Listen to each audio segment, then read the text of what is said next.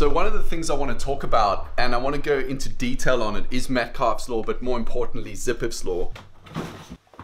You'll hear me talk about this a lot on this channel, and that is talking about leading indicators, not lagging indicators. Remember, a lagging indicator is useful if you want to look at the rear view mirror of your car and see what's behind you and what happened. But a leading indicator is looking out the front window to see where the car is going. Now, from a longer term perspective, using Metcalfe's law principles and actually ZIPF's law, which I'm going to talk about in this video, is going to give you a much better understanding. Like Einstein said, it's not how much you know that matters, it's how much you understand. And that's what I want to do in this video as a precursor to the up and coming video, because if you don't have a good understanding in this video, the next video is going to be pointless. But if you watch this through and you understand what's going on, then when it comes to actually being able to do this yourself and check different cryptos to see whether you feel they're under or overvalued, this is going to be a really useful tool to have on your tool belt. So let's get into it.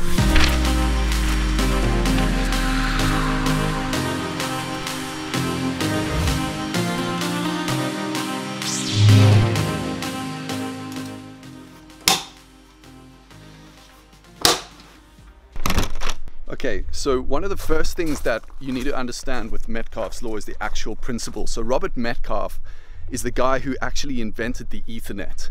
And he came to the conclusion that, you know, the value of a network really comes down to the number of users in that network. Now, one of the best examples that he gave of this was the fax machine. So if you have one fax machine in existence, it would have cost a lot of money to make that one fax machine, and the value of it's pretty much worthless because you have no one who you can send and receive faxes to. But now, if you have a lot of other fax machines, then all of a sudden these fax machines can communicate with one another. In other words, users can now communicate with one another. So he said that the value of any given network is going to be proportional to the number of users in that network squared. Now, this actually makes a lot of sense, because what we're saying is the bigger the network is, the more people that you can reach. So when applying Metcalfe's law or ZIPF's law, Chernoff's law, any of these laws, you want to apply to cryptocurrencies that already have a fairly big network and data size. It's kind of pointless applying this to brand new cryptocurrencies or cryptocurrencies that don't have much adoption. So one of the things we have to actually think about is it really true though? You know, the number of users in a network squared, is that really the value that the network increases by? Because you're not going to communicate or really have the bandwidth to be in touch with everyone and extract the value from the whole network. So how can Metcalfe's law be true?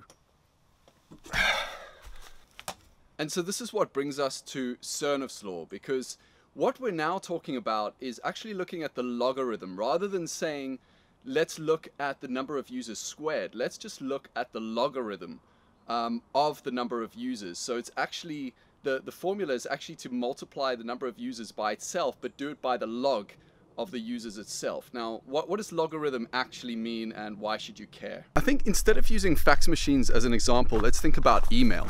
You don't email everybody in your email address list on your email account. Let's say you use Gmail. You don't email everyone. You might have, let's say, 1,000 email addresses on there, but you email probably 3 to 4, maybe up to 50 of those max. So taking that into consideration, we need to think about logarithm. Now, when you look at a chart and you look at the logarithm of a chart, just switch any chart to logarithm mode. So if you're looking at stock charts or crypto charts, etc., just switch it to logarithm mode. And when you do that, then what you'll see is that the prices nearer to the price where you're at right now are more condensed, and then as the prices go up on the chart, they get wider, so they become more relevant the closer they are to the current price. You can think of it a little bit like that.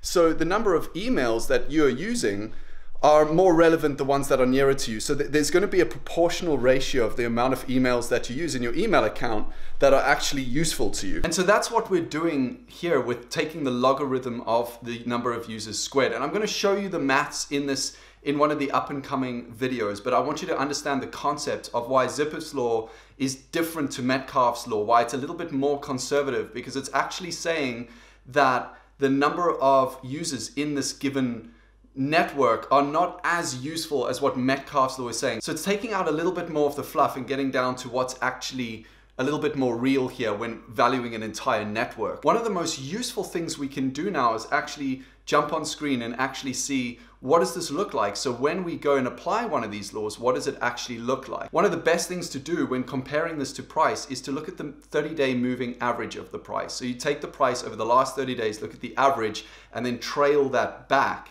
That smooths out all the noise of the humps and bumps of price movement. And you do the same with ZIPF's law or Metcalfe's law. So when you're looking at the trends, you're really looking at the general trend. This is not a short-term indicator. This is something to say, hey, over the last 2, 3, 4, 6 months, this thing's been going out of whack. And guess what? That's exactly what we've been seeing happening with the Bitcoin price.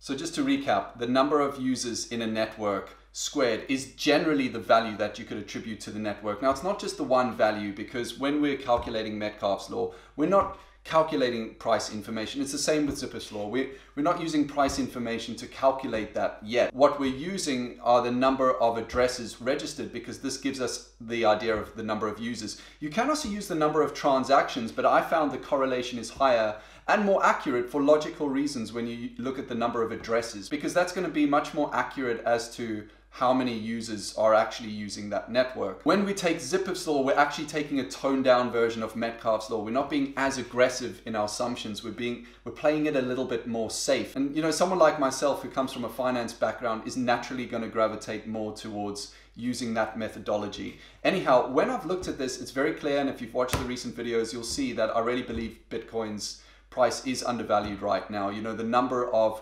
users trending is going up. Remember, Metcalfe's law or ZIPF's law is more of a growth calculation, growth or shrink. It's more of a growth or shrink calculation than an absolute, this is what the value and the dollar value of the network should be today. For me, it doesn't really work that way. It's more the change in the trend.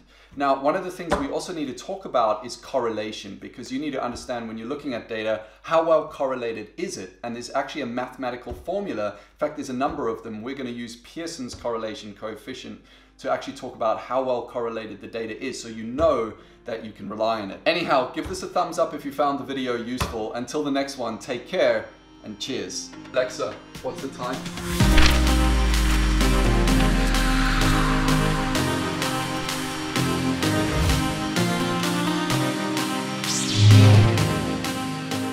The time is 10:57 a.m.